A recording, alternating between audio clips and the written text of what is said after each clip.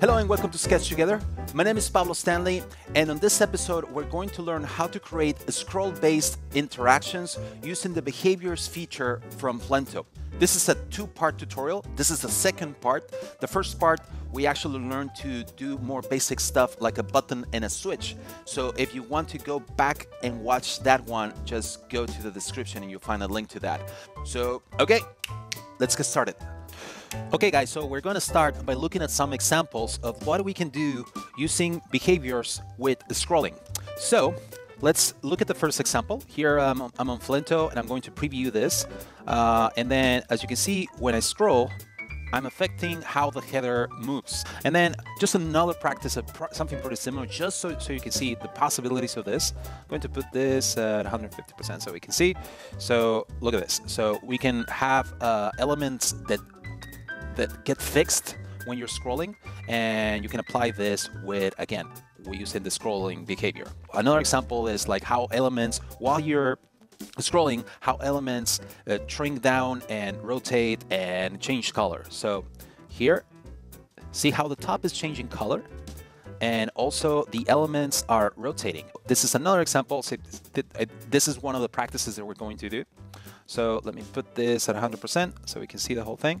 Here it has paging. So again, this is controlling the little dots that are telling me where I am in the flow. And it's also controlling the elements that appear and disappear, the copy, the bios of these people. All the files for these practices are in the description. So even these that we're not going to learn today, they all have a sketch file and they also have a Flinto file so you can play around with these. Okay, the first thing we're going to do is use the scrolling behavior. We're going to change when this scrolls, this element. See how I'm going to zoom out so you can see. This is a tall element. It's a really long element. When it reaches a point over here, I want this header to shrink down and these elements to disappear. So let's just send to Flinto. So I'm going to go to Plugins, send to Flinto, and there you go. The first thing that I want to do is make this element, all of this long element, I want to make it scrollable. So I'm going to select it, and I'm going to go over here on the panel, and I'm going to say select scroll vertical.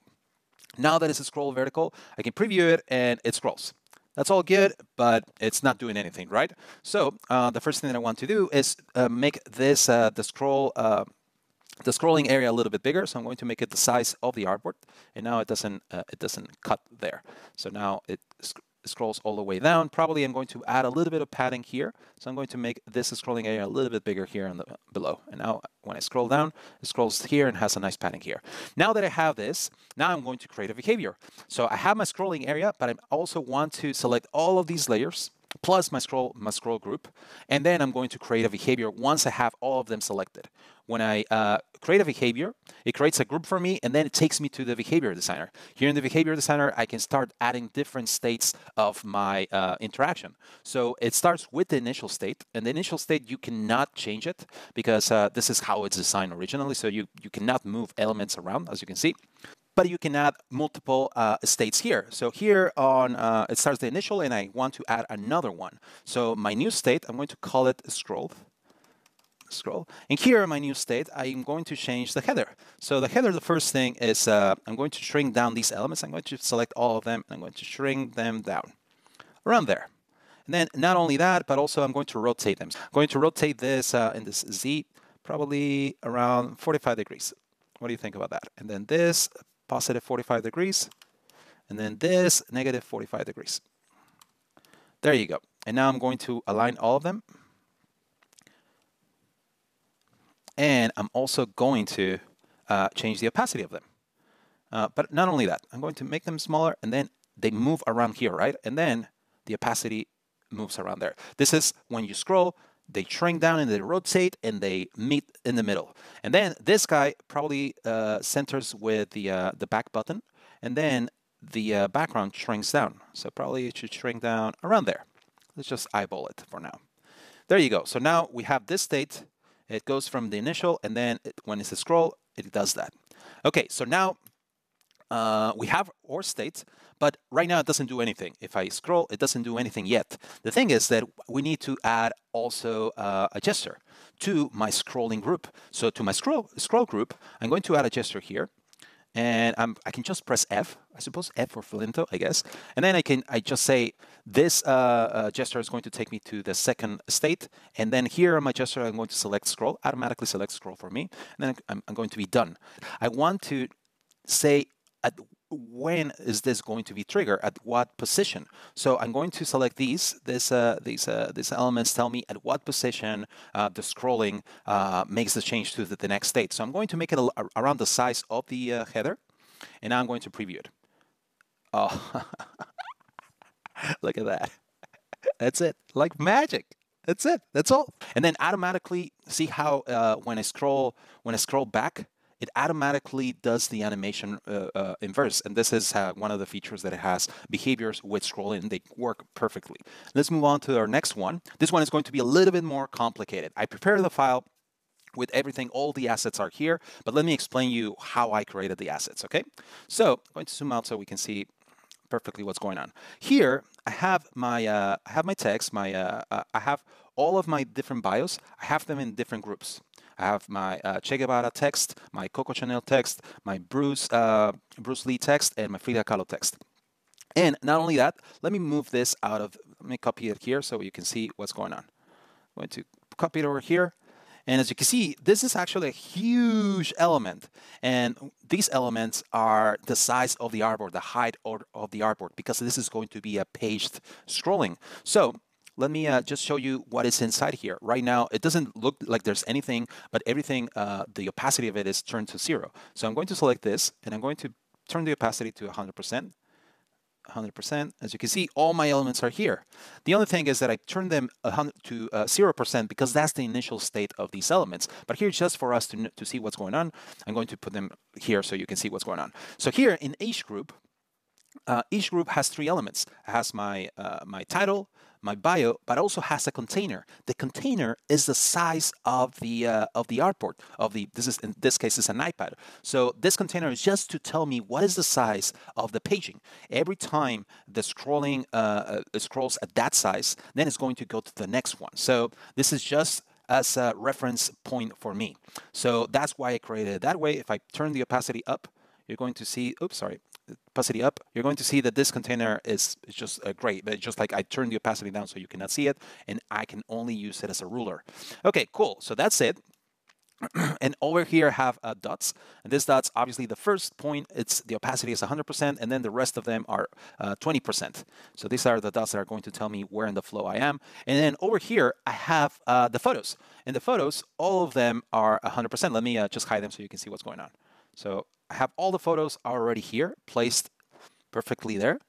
And they're just on top of each other. Since the first one is checked, then that one is on top. Then the next, the second bio is Coco Chanel, so then that's why it's in the layers, the second one, and so on. You get it, right? You get it. And then I also added a mask just to make it a little bit weird and edgy. So I have this mask. It's just a rectangle rotated. It's just a white rectangle, which is the same color of this of all the container of the artboard. So this guy is rotated at 2 degrees, only 2 degrees, and then it gives me this thing. And then on each scrolling, I'm going to rotate it just a little bit to make the little animation. Okay, cool. Now we know how the elements are here. Now let's export them to Flinto. So I'm going to go to Flinto. Flinto, I don't have nothing. Okay, let's export this to Flinto. Send to Flinto. Automatically the text, this is an iPad. So the size of an iPad. Okay. Okay, now here. And the first thing, remember what I told you? The first thing is probably you want to create your scroll group. So I'm going to select this. It has all the elements in here. And I'm going to make it a scrollable vertical here on the panel. And now, not only that, but I also want it to be paging enabled. I enable paging, and then I preview it. And now it is moving, and it looks like what happened, right? It disappeared. The thing is that the initial state, remember, it's 0% for the elements, all the other bios. But now that we made it scrollable, now we can control the opacity of those elements with the behavior designer. Okay, we have our scroll group. Now let's select all of the elements. And except for this, we don't need the title influential people. So I'm selecting all of these elements because all of these elements are going to be affected with the behavior. And now I'm going to create a new behavior. I can select over here in this little magic one because it is like that. It is like magic what happens here. Okay, cool. Initial state is there. Everything looks in place. Now let's add our first state. Our first state is going to be Coco. And actually the first one, instead of initial, let's call it Che. So here in Coco, the first thing that I want to do is change the opacity of Che Guevara to 0%.